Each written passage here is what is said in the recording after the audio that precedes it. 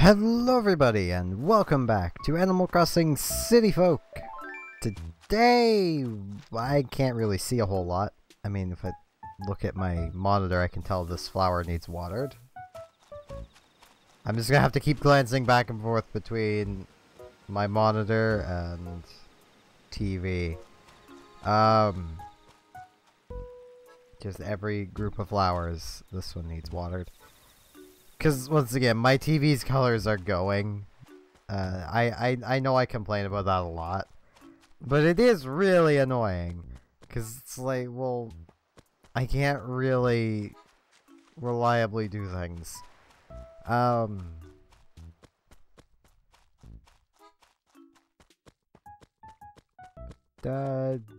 I don't know what we're gonna do. Oh, there's a thing on the bulletin board. Probably Nook having another special. Yep, starting at 5 p.m. There was a limited time, 50% off everything sale. Hey, it is after 5 p.m. We could actually take part in that sale. Oh, this flower needs watered. I think I missed. I think I just watered the water. It's a very nice thing to do for the water. I mean, it could use being watered more. Wait, what? Okay. Right, we had the shovel out, and I was just confused. That's what was going on there. Okay, these ones are good. Yeah, I know I talk about Fire Emblem a lot. You might be able to tell I'm a pretty big fan of this series. And I actually want to talk about New Mystery of the Emblem, which is the game that was never released in North America for the DS, like the regular DS. And just how good its hard mode is. Like, for comparison's sake, I'm basically comparing it to Fire Emblem Awakening, where hard mode, really the only thing that makes it harder is Reeking Boxes cost a little more, so you can't use Reeking Boxes to level grind where you want, but you can still just summon in DLC teams for free and level grind on them constantly with no real repercussions. And yeah, it's hard mode there is just kinda lame. Lunatic on Awakening is an exercise of frustration. For any of you who haven't played Lunatic on Awakening,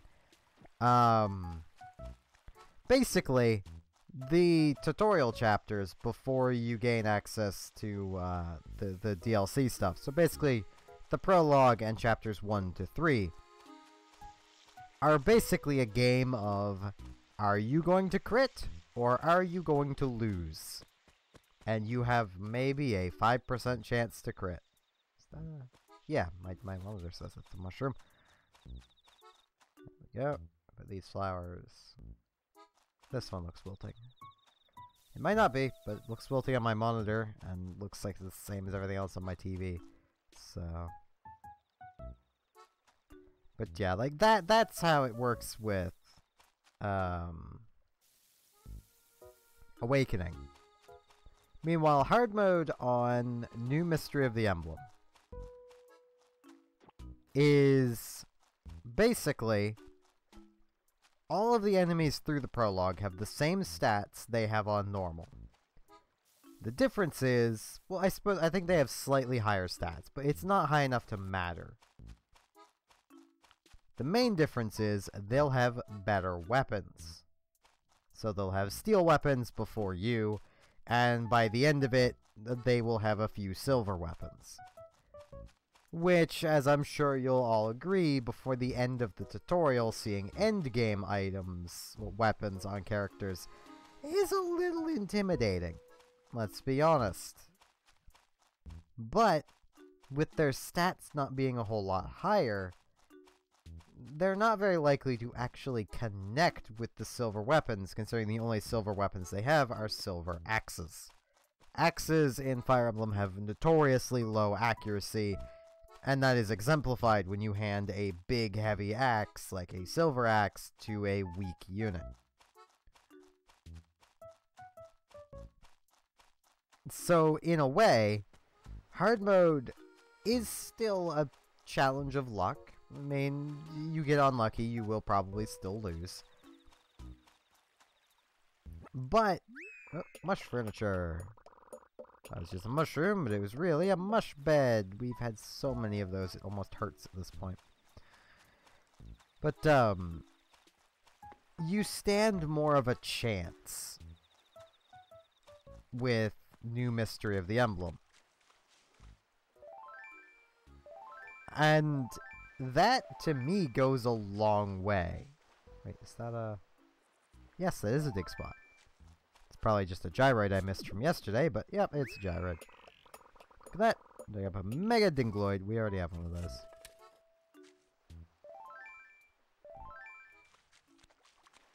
Like, I've even played the Lunatic difficulty, and albeit the tutorial is still very difficult, enemies, once again, get weapons a lot sooner than you do.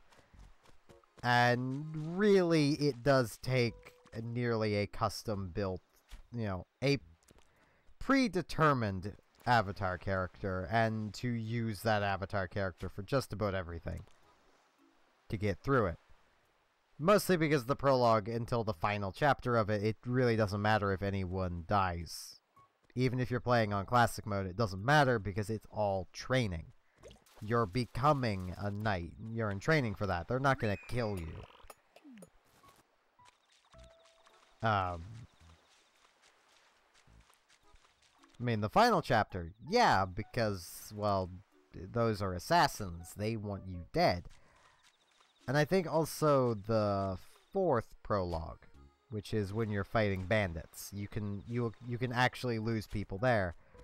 But there's a similarity between both chapters. A, you can leave basically everybody behind in both of them. And the enemies also tend to not have a lot of movement. Okay, my pockets are full, so I'll just put the sea bass back. And what I mean by that is not many of them will just actively move. Like in the chapter with the bandits, if you don't move, the enemies won't. There is none of them within range of you at the start of the mission. The final prologue chapter, there will be some thieves that'll move, and if you have a rather low defense character, they might die. So be, you know, aware of that. But other than that, none of them are going to move. You can approach them at your own pace. If you do it right, you can actually take on every enemy in there one at a time. Which makes them a lot easier.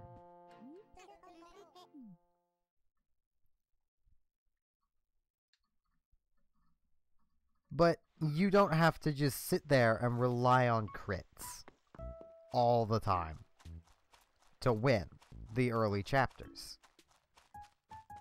I mean, if you did, I honestly wouldn't blame people for disliking Shadow Dragon and New Mystery of the Emblem. Because, well, that's a little BS. But people put up with it with Awakening, and I don't get it. Well, I kinda do. And it's because immediately after, you know, you get through Chapter 3, which will probably only take you a few hours, you can just immediately start level grinding, and then Lunatic becomes a lot easier. Because, well, the enemy stat caps are still the same, and you can summon in enemies to fight according to whatever level you're at. And you'll probably be fine.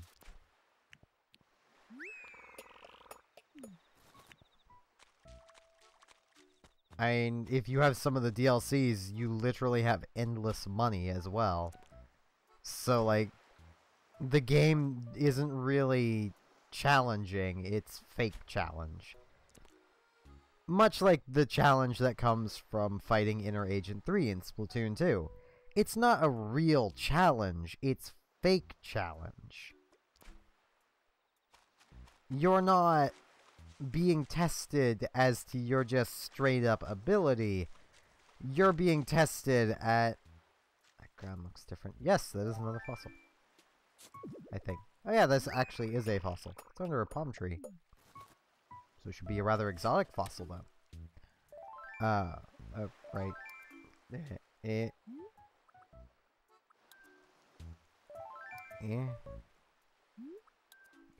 There we go. But like, you're being tested at your ability to beat a cheating AI.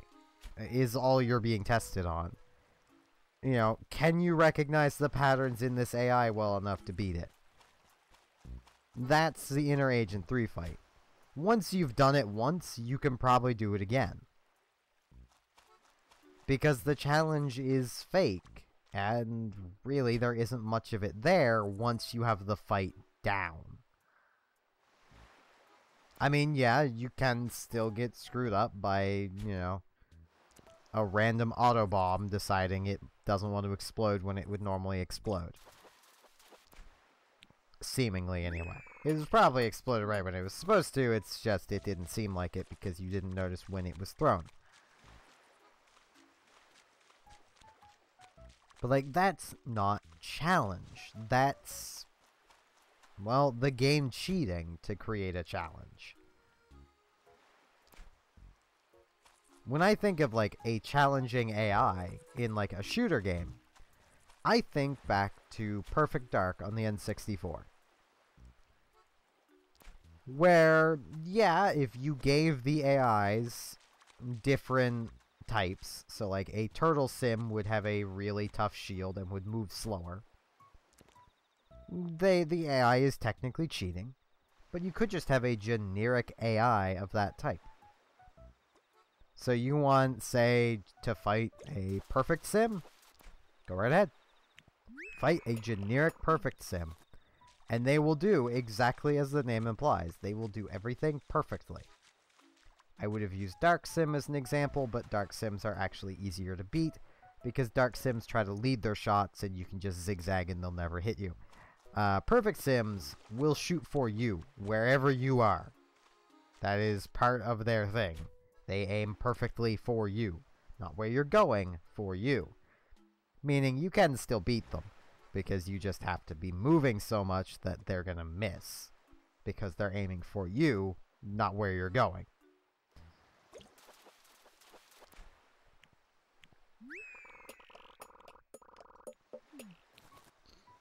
And that is how you do a difficult but still balanced AI. Because the AI isn't any better than a player could be. It's still constrained by the same mechanics. Like, you know, the prologue AIs in Awakening are not constrained by your same, you know, existence, basically. They are stupidly strong for the sake of making it basically require crits. Like, it's honestly a little ridiculous.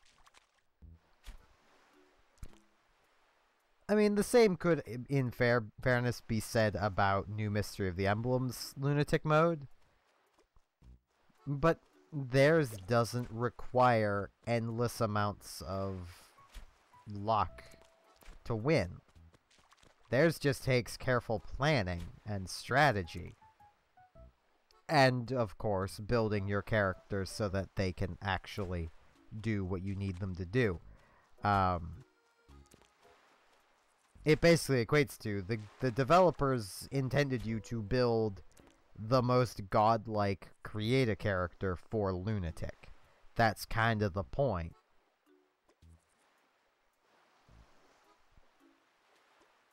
The prologue also, until the final chapter, and I believe also chapter 4, the bandit chapter, doesn't punish you for failing.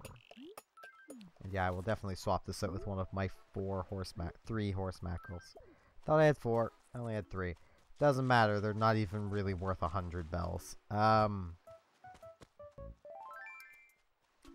like, you know, you get that compared to, well, once again, Awakening, where you don't have, you don't get that 2% crit, well, tough, you're gonna lose then. Because your character dies, they're dead. You wanna play Lunatic Classic mode? That's probably about the only way it's, any fun.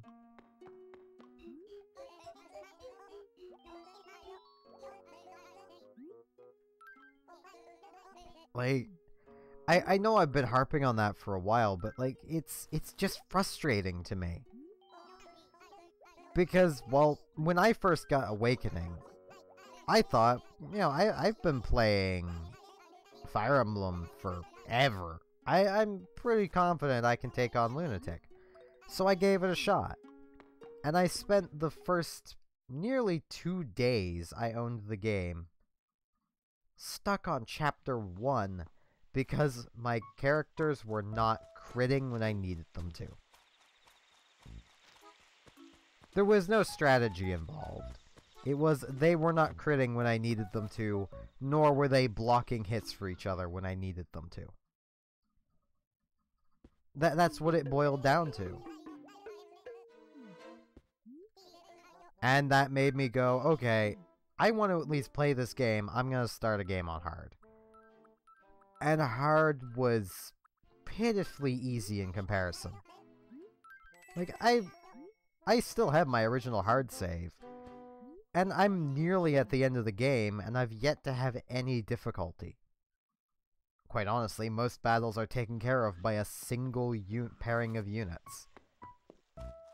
And that's my Pan, who is currently a Griffin Rider, and I think Keelam was his name? The knight that everyone can't see for whatever reason. He's there to give her the extra defense from him being a general, and that is it. That's all he exists for, to buff her. He's also married to her, thus he has a really good chance of just blocking a hit for her, and, no damage being done. And she just flies around the battlefield whacking people upside the head with an axe. Like, that's just how it goes. There's no real strategy to it. I'm just throwing her around the battlefield because, well, she's mostly stat capped. I say mostly because there's still a few stats that she doesn't have terribly high stats in.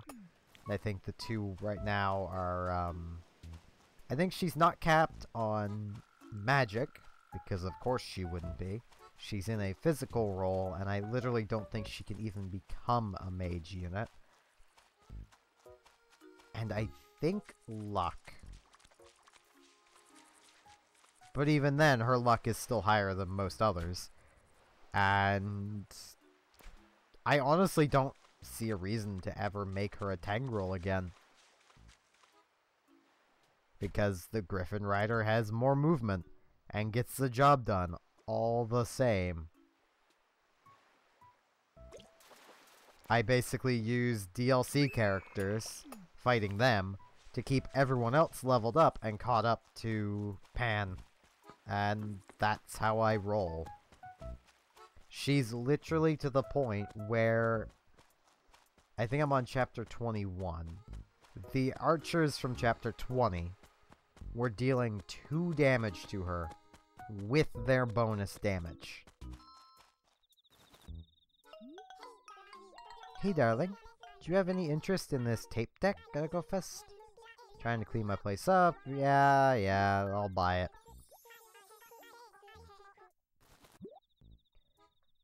But like, that should almost never happen. Not until, well, quite honestly, it does actually happen eventually with flyers in Fire Emblems. But usually it's not that extreme by what I'm assuming isn't even, I'm assuming I've still got like 6 to 8 chapters to go before I've beaten the game.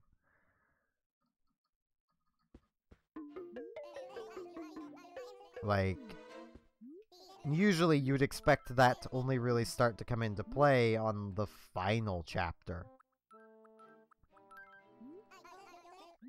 if even then, because that's supposed to be a weakness of flyers. Now, I'll admit, like a Pegasus Knight and their class ups usually can ignore wind magic, and Falcon Knights, not Falcon Knights, Wyvern Riders and their class ups can usually ignore arrows by the time they've reached 20. Well, by the time they've reached technically 40, because you tend to always take them from 1 to 20 and then 1 to 20. And they get stat caps for each level up. Not stat caps, but like stat ups from each level up, so, you know. And Wyvern Riders are usually the more defense focused, and Pegasus Knights are usually the more resistance focused. But like, it's a little ridiculous. Like, even magic doesn't really affect Pam because she has really good resistance growths for being a Falcon Knight. Not Falcon, Griffin Rider, which is a branch of Wyvern Riders, if I remember right. Hey, I don't get it. I was just getting thumbnail, hopefully, and now I'm just gonna head up here to bed, and I'm gonna stop ranting now. So with that, I would like to remind everyone I do have a Patreon, should you wish to throw money at my face. It'll help improve the channel if you do. If you don't want to, that's perfectly fine. I'm just happy you watched the video. With that said, thank you all very much for watching, and I hope to see you again next time for more Animal Crossing City Folk. See you all then.